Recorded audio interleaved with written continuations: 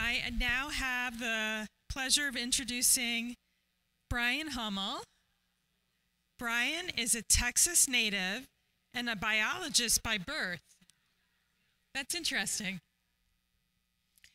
He has incorporated nature-based green infrastructure biomimicry practices into several habitat regeneration projects across private, state, and federal lands. Nature-based principles often improve the health of the ecosystem and convert flooding liabilities into agricultural abundance and groundwater assets. His focus is on teaming with nature to benefit people, planet, and profits. Please join me in welcoming Bryan Hummel. So thank you guys for having me today.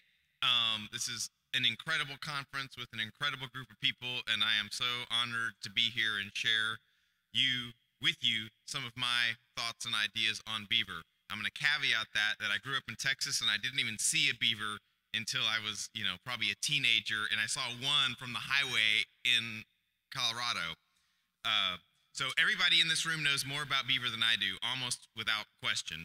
However, I've learned about beaver processes from a very young age. So you're going to get my version of beaver, and it might not necessarily align with the real thing. But I also sort of split this presentation up a little bit because there was a gap yesterday, and I was at 120 slides. So I was like, ooh, I'll fill that gap. So I already covered part of this presentation. So the people that were in here yesterday, you're going to get a little bit of a review.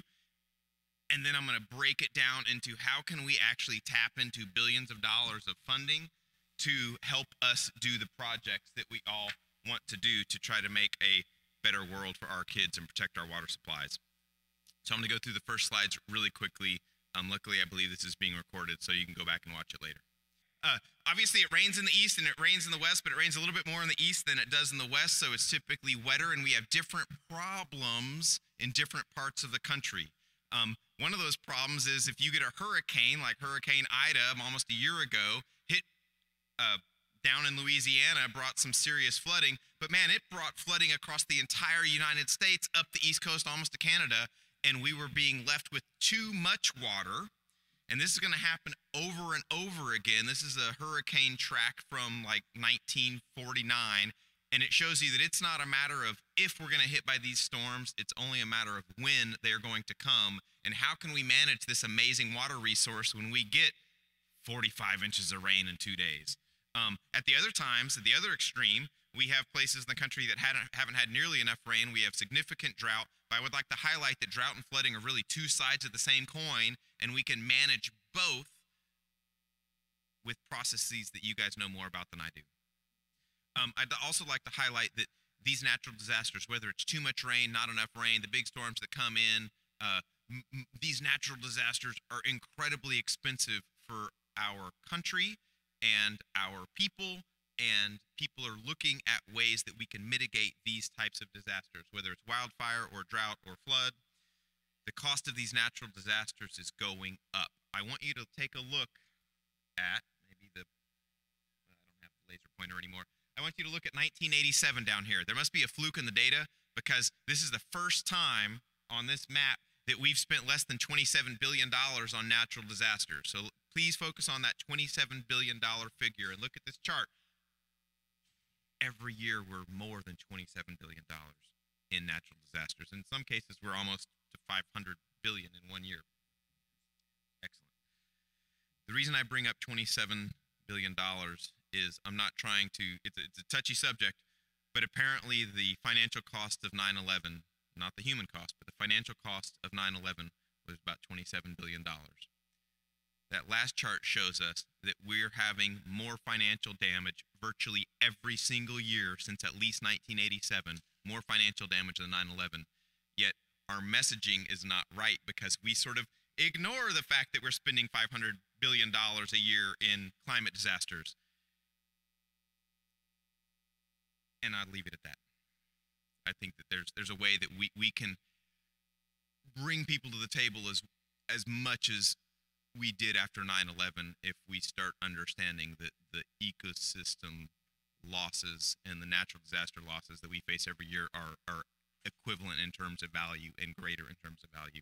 So how do we solve these problems? We can do it by looking at the water cycle bringing our hydrologic cycle back together, we can solve drought and wildfire and flooding and groundwater declines and harmful algae blooms and sedimentation of our rivers and hypoxia in the Gulf and subsidence and saltwater intrusion and all these multi-billion-dollar problems. And we can do it by changing the way that we manage our land and how that we let nature manage our land. So I think everybody understands that when the water runs off, right? When a water drop comes out of the sky at 27,154 gallons per acre inch, that water can only go 3 places. And I asked the people yesterday, where can that water drop go once it falls out of the sky and hits the land? There's 3 places it can go. So audience participation, point, where can it go? It can go up, I see up. It can evaporate away. Where else can it go? It can go down, it can infiltrate into the ground. Where else can it go? And runs off. Only 3 choices. And how the land is managed determines that. So if we let the water run off, it hits our rivers. Sometimes it hits our rivers too fast. What happens if it goes in? Most people don't understand this quite as well because we don't see every day the groundwater system, the aquifers. So if we can help this water slow spread, sink, soak, and store in the ground, eventually it's going to make it to our groundwater supply. And there it's basically much more protected than being in muddy floodwaters. The way we manage our land is really critical in that. So a lot of people have also seen this diagram. It basically shows that the more we develop our land, the faster it runs off. But I'd like to say that that's just in the urban setting, and really we don't have all that much urban land. So if you look any of my titles where there's air quotes or there's quotes around the title, if you search for "Here's How America Uses Its Land," you'll come up with any of the titles. If they're in quotes, you search for that feature, it'll be the first thing that comes up on your search engine most likely. So look at "Here's How America Uses Its Land." The Bloomberg went and they basically divided the United States up into little squares. Each square represents about 250,000 acres. And they then combined what land uses they have. So everybody knows, we have more forestry in the east where we get more rain. We've got all this brown cropland in the I states, and then we've got a lot of grazing land and a little bit more in the forestry in the west. You can see cities like San Antonio and Austin and Houston and Atlanta and all the East Coast and LA. So you can see where the major urban areas are. So everybody understands this map, right? Yes? But now let's jam all the like parts together. So you can also see that urban only covers just a small portion of our land, maybe 4%. If you include this miscellaneous and the suburban, maybe 8% of our land mass is actually under an urban land use. 35% under grazing, 28% under forestry, 20% under crops. So if we want to solve watershed problems, where do you think we should focus? I think we should focus here. And now let me also highlight, to green an acre of land in a place like Philadelphia or New York or any major city, to green an acre of land to soak up 1 extra inch of water in an urban setting often costs $250,000 to $300,000 per acre. I can do it on farmland for $20 and I can give that farmer a rate of return of like 176% annual rate of return. So my questions are, when we look at these large scale ecosystems and we want to try to mitigate these natural disasters and do it without going into, debt to do these things, how did nature manage these lands? How did teaming with nature benefit us today? How can we mitigate risks in each land use, and how can we tap into current funding opportunities to help us meet these goals? So bison manage the uplands. I'm going to basically leave it at that. Beaver manage the lowlands, and I think you guys understand that better than I do. And there's different ways that we can treat our land. Bad land management often leads to soil erosion and desertification. So we cut down all of our trees, we rip up all of our soil, the soil washes off and gets into our creeks. We basically dehydrate our uplands and we flood out our lowlands. We make a very flashy system that carries all of our precious soil and water down into our local waterways, where it leaves the land where it's a national asset to grow food and give us all these great ecosystem services. And when it ends up in our lakes and streams and rivers, it becomes a national liability that we all collectively pay millions and millions of dollars to try to fix and resolve. However, you can do ecosystem restoration. You can push that ecosystem back to health. And one of the ways they're doing that, you can see they're slowing the water down. This is like the way the beaver makes those little channels out from the beaver dam. They're spreading the water out. They're giving it a chance to soak in and rehydrate the landscape. And by doing that and replanting and bringing back the biodiversity and having intact ecosystems to include things like the bison and the wolf and the beaver, oftentimes you can basically bring entire ecosystems back to health. One of the ways you can do that is through funding from federal agencies like the U.S. Department of Agriculture. So the USDA funded this particular project with a Young Farmers Grant. Right now, if you're a young farmer or you know young farmers, they fall into the historically underserved population of farmers, and about 40% of all the USDA funds over the next several years are supposed to go to historically underserved populations. Young farmers qualify. So this gentleman, well, this family really took a very degraded piece of property. They added these contour bars that are basically mimicking beaver on contour, slowing the water down. I do want to also highlight his little chickens. So he does rotational chickens, moving them around, and that's basically mimicking the bison. They never stay in one spot too long. They're always moving. Again, on contour, you can see that they don't really have soil. It's like almost a white rock, white caliche rock. There's his chicken houses, but within 1 year, he has life and vibrancy and gravity-irrigated fruit trees. There's his chicken houses again. So let me ask you guys, what are the 4 things that plants need to survive and thrive? Water, sunlight, soil. What else? Who said that? Say it louder. CO2. Okay. So what's plentiful everywhere on the planet? Sunlight comes up every morning. If the sun stops coming up, I promise you we have much bigger problems on our hands. What else is plentiful everywhere on the planet? CO2. It's at the highest levels in our atmosphere than there have been for a really long time. So in the chemical reaction of life, those 2 things are not limiting. They're not the limiting reagent for the chemical reaction of life. The 2 things that really unlock a property's potential are the quality of your soil and the quantity and timing of your water. So the longer you keep soil and water on your property, the healthier it's going to be. And so that's how you can turn rock into fruit trees, by adding water. Here's another Young Farmers Grant. I want to highlight that, yes, we're using the Tonka truck. So if Joe Wheaton was here, I would tell him that, yes, I like to play on the big Tonka trucks too. So he always talks about these Tonka truck projects, working on postage stamp size projects. And that's sort of what we're doing, but this has the opportunity to be scaled. I also want to highlight right here, the low spot is where the water is actually being stored. So even though it looks like we're making a dam, water never gets backed up against that dam. You can actually see these spillways. So that's a break in the, quote, dam, but it's at existing grade. Spillway at existing grade, spillway, spillway, spillway, all at existing grade.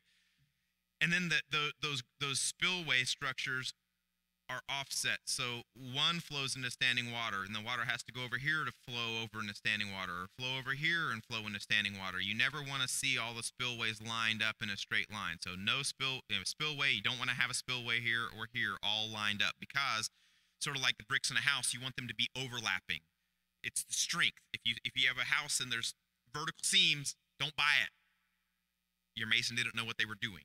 So you always want to have overlap, and you want that water to be zigging and zagging through the whole property. This is basically another example. This is like I'm calling this beaver biomimicry, and yesterday you heard me talk way more about beaver biomimicry and doing it with sticks and brush and stuff, but I'm going to skip all of that. But it recovers fairly fast. First big rain after these were dug, and a year later, well vegetated, and with the grass roots growing deep, it makes these things infiltrate that water really quickly. So we're turning flooding liabilities into biologically filtered groundwater assets, and we're creating local agricultural abundance. We're gravity irrigating all these fruit trees. So in this concept, we can use the brilliance of the beaver, but we can actually plant trees instead of, chewing them down. Although I think that beaver overall probably bring in more trees than they take out. And these are winning awards. So this gets back to something that I've heard, a continuing theme. Scott talked about it earlier. They were talking about, someone this morning said, what's your permitting process? They said it takes a couple of years to get one of these projects permitted.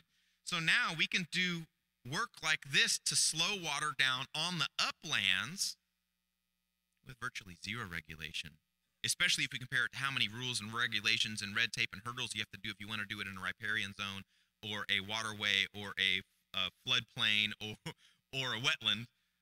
And this particular project was at the city of Austin. It's winning the EPA Green Infrastructure Award, as well as actually the first project with the chickens won an EPA Green Infrastructure Award. The city of Austin funded this with their tree mitigation dollars, and they're doing it to basically restore habitat. So they're bringing back pollinator habitat, they're enhancing endangered species habitat, and they're slowing, spreading, sinking, soaking, and storing water in the landscape to protect vital springs like the Barton Springs, which what the mayor calls the crown jewel of Austin. They're doing this with the support of the U.S. Fish and Wildlife Service, with the basically praise from FEMA and the Corps of Engineers, winning awards from the EPA, getting all sorts of kudos from all the same environmental organizations that might fight you when you're doing work in the lowlands. So if we're talking about permitting, if you get out of where the beaver normally are in those wetlands and the low-lying areas and the watersheds, and you do the same beaver biomimicry and put their brilliance all the way to the top of the hill, you can avoid a lot of those regulations and things that might slow a project down. So I sort of hate to go after Sarah and Jacob because they had such a great streamlined presentation, and she said don't beat people over the head with information, but I am sorry, I'm about to do exactly that. So let me I'm going to get 2 slides, and then I'm going to start really jumping into how we can access funding. So this, again, showing what happens when you slow, spread, sink, and soak that water into the ground. You can actually see these things from space. So we're doing beaver biomimicry, we're planting trees, agroforestry on perfect contour, we're putting in some of these swales on perfect contour. When it rains, you catch that water, and instead of it all rushing off, it stays, it soaks into the ground. These are what they call swale plumes. So if you look swale plume up, look for a 98-second video, watch that 98-second video. It's incredible. It'll change your life. It's a little animation with the Australian guy, and it's great. You can do contour agroforestry, again, planting trees on contour, trying to slow, spread, sink, soak, and store that water in the landscape. You can do contour orchards. This is actually in a key line pattern, so instead of being perfectly on contour, these are not, but they make perfectly straight rows, so you can still get in there and do mechanical, you can still run your tractors and be efficient at harvest. Again, straight rows allow for mechanical harvest. But this is nothing new. Native Americans and indigenous people around the world have been doing this for at least 6,500 years. This particular spot in Ohio is Fort Ancient, Ohio. It's 2,000 years old, 131 ponds. They created 3.5 miles of contour beaver biomimicry bioswales. And these things are turning flooding liabilities into groundwater assets and basically gravity irrigating a bunch of trees and fruit trees and food for local people. The other thing I think is important is these systems are still functioning today after 1,800 years of total neglect, and people complain all the time about green infrastructure practices because when you plant them, they require so much maintenance. I really think that if you're having to spend a ton of money on maintenance, you've created a liability and you designed it wrong in the first place. You know, there's examples that these things are lasting using biomimicry and mimicking nature. They can last for hundreds and hundreds of years with zero human help if you do it right in the first place. And it's happening around the world. So following these same basically beaver biomimicry practices, similar to like the rice paddies across Asia, this is a group where the Chinese government sort of voluntold people they were going to restore the Yellow River, and they turned a degrading desert ecosystem. They reversed that downward trend, and they created an upward trend. They created a positive feedback loop where now they have a healthy forest, a healthy agricultural ecosystem across millions and millions of acres, sequestering megatons of carbon and bringing millions of people out of poverty, and they're doing it by teaming with nature. So how can we do that here? The USDA spends billions of dollars every single year on projects to help farmers. And if you look, they are slowing, they're spreading, they're sinking, they're soaking, they're storing water into the landscape. They're helping farmers keep the 2 most important assets on their farm. And by doing so, they're helping bring the peak of the hydrograph down. They're helping our creeks become more stable and better able to support things like beaver. There's all sorts of different projects that they provide cost share on, whether it's cover crops or riparian buffers that we talk so much about, or filter strips, contour farming, and so forth. They'll even help you put up beaver dam analogs. So this is from Joe Wheaton's website. He has all sorts of NRCS-specific resources. This is where they've already gotten approval for doing these types of practices, and they're getting support from the USDA. Every state's been awarding these conservation innovation grants, but they're relatively small amounts of money. I think it's about $25 to $50 million a year. This year in February, they released a new program called Climate Smart Agriculture to basically take carbon dioxide out of the atmosphere and store it in the ground. I know you guys know that Beaver can do that, but it's $1 billion a year. And I really love these RCPP projects. So I'm really going to drill down into these. About $300 million annually. Many are focused on regeneration projects. You can see there's maps across the entire country. I don't know why, but I know almost every single one of these. I could almost do it verbatim. And more than half of them are just mind-blowing to me. These projects are exceptional. Let's look in Arizona. They got $2.7 million to basically put a bunch of juniper dams down on contour. They're doing beaver biomimicry using a wildfire liability when they do wildfire clearing. They're laying it out on contour to slow spread, sink, soak, and store that water in the landscape, and they're turning it into groundwater and enhanced drinking water supply. Funding, USDA. This is $7.5 million, working with the Milwaukee River Watershed Group, similar to what Bob was talking about the other day. They're putting money out there to buy up, they're putting money up there to buy up land in these areas to preserve the agricultural economy. And I bet with the work that they're doing now, documenting where there can be beaver habitat, you can focus some of these funds on the area to preserve the spot that's about to be a beaver wetland if we just stop killing beaver. In Maine, there's a project, again, $8 million to protect 10,000 acres of forest to preserve drinking water for 1/6 of Maine's population. Incredible stuff here. There's a project, Restore the Earth, in Arkansas. They got $7.5 million for helping landowners who want to put wetland conservation easements on their land to leave room for the river to grow trees down there in the riparian habitat instead of trying to grow corn in a wetland. And, I'm going to go back. I want you to pay particular attention to this sentence right here. Project partners have committed to purchasing carbon credits associated with project activities. They're tapping into Fortune 500 companies are pledging to sequester carbon. Here's another one. Protecting 27 miles of river upstream from Jackson, Mississippi to protect the drinking water supply. But they're also enhancing habitat for migratory birds and turtle species, threatened and endangered. Contributions provided by the Carbon Fund.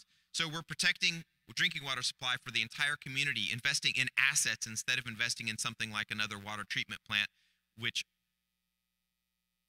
many people might not like me to say this, but a lot of those water treatment plants turn into liabilities. And I say that because they cost money year after year after year after year to maintain, and many of them are falling into states of disrepair to the point that it's not even worth fixing what we have. We're having to build new ones. So why not clean the water before it ever makes it to our city? And now we get multiple stacked functions like outdoor recreation opportunities, habitat protection, carbon sequestration. In Florida, they're trying to protect the springs that are major economic engines. I bet you guys know things that would help protect spring flow by increasing groundwater recharge. $7.1 million. Here's preserving upriver farms to reduce flooding in North Carolina. $8.5 million. They're trying to prioritize parcels to lessen flooding and stormwater runoff. What else can help us with that? $3.5 million working on Native American land to improve stream habitat. What else can improve stream habitat and restore streams? Audubon Conservation Ranching. I think this one's phenomenal. Just look at so that we got $3.25 million from the federal government, and they're going to protect about 2.3 million acres of land through bison biomimicry, bring the birds back. The bird decline is sort of like the canary in the coal mine. We need to be paying attention when our bird rates are doing this and our insect rates are doing that and everything's going down. That's a sign. So we can use this dollars for just a few dollars per acre to restore entire watersheds, make that land a better sponge. Again, $1.8 billion in 2021 through this EQIP funding. But that's not all. Housing and Urban Development has now really gotten on the bandwagon for nature-based solutions, in quotes, nature-based solutions. HUD will pay for nature-based solutions and they've spent $89 billion since 1992. The EDA, Economic Development Administration, is trying to protect the economic engines for these communities, and water is one of those. They have this Build Back Better regional challenge. The gentleman that was Biff talking about, hey, those Beaver came back and they're building it back better. If we can demonstrate that Beaver are an economic asset to these communities, we can tap into additional funds for the Economic Development Administration. If we can protect our communities from these threats, same thing. NOAA, I know Chris is going to be speaking up here in a minute from NOAA. They have several different projects that are conserving habitat and decreasing floodwaters. They've got an amazing U.S. climate resilience toolkit. You can go on there and you can learn about different federal programs that are helping communities become more resilient using nature-based techniques. They are also doing different projects across the entire country. Here's some more they're working on using nature-based solutions to improve fisheries habitat. What else improves fisheries habitat? Engineering with Nature. The Corps of Engineers has this new program called Engineering with Nature, run by a gentleman named Dr. Todd Bridges out of Vicksburg, Mississippi. They literally trademarked the term. Our government says, hey, this is such a good idea. We're going to trademark these 3 words, engineering with nature. So now we can't talk about engineering with nature unless we put a little TM after that. But it's a step in the right direction, you know, and they have funding to do things like what we're doing here in this room. Look for Beaver on grants.gov. You come up with 1 match. Okay, not so great. But look for flooding, 66 aspects of flooding. Look up drought. You've got 61 matches for drought. Look up, what am I looking up here? Nature-based. Well, 15 different hits if you search for nature-based, but 1,100 if you search for nature and based. Let's look up climate resilience. 365 returns if you search for climate, 299 returns if you search for resilience, but 479 if you search for climate resilience. So grants.gov can help you tap into things that are going to invest in water for a better tomorrow. And I'm almost done. I want to talk about Obi-Wan Kenobi. Who here likes Star Wars? Do you think Obi-Wan Kenobi is important, and why? Okay, so when the NRCS chief, if you have Obama and Tom Vilsack, the guy that runs the NRCS underneath Tom Vilsack under the Obama administration, calls this dude Obi-Wan Kenobi, the EPA is getting $50 billion of extra money to clean water supply. One of the things that we can fund is actually that machine right there that plants cover crops. These cover crop projects are getting support from FEMA and the Corps of Engineers at the same time, protecting water supplies, protecting things from flooding by keeping the water on the land. I highly recommend just Google Obi-Wan Kenobi and soil health and read up on this guy. There's several reasons why we can talk about later. And then it talks about here, we're getting an extra $50 billion for the SRF funding, Clean Water State Revolving Funds, and these are very flexible funds if you get the right language. And I was hoping I would have more time to talk about language, but I'm getting the evil eye to stop. And General Mills, oh, by the way, General Mills put $500,000 towards that project in Kansas that's using those cover crop machines behind Dave Brandt. So private sector is getting involved. Shell is pledging to protect 120, well, they're protecting to sequester 120 million tons annually through nature-based solutions. Regenerative energy, I highly recommend looking at this site too. They're making solar projects that they graze underneath them so we can have food farms and solar farms at the same time. We don't have to decide between energy or food. We can have both. This is another thing talking about that. And that's it. So thank you so much. I apologize I went a little bit over. I hope there's still time for questions. Talk to me afterwards. I'm happy to chat about this. I dream about it at night. Thank you so much, and thank you for having me.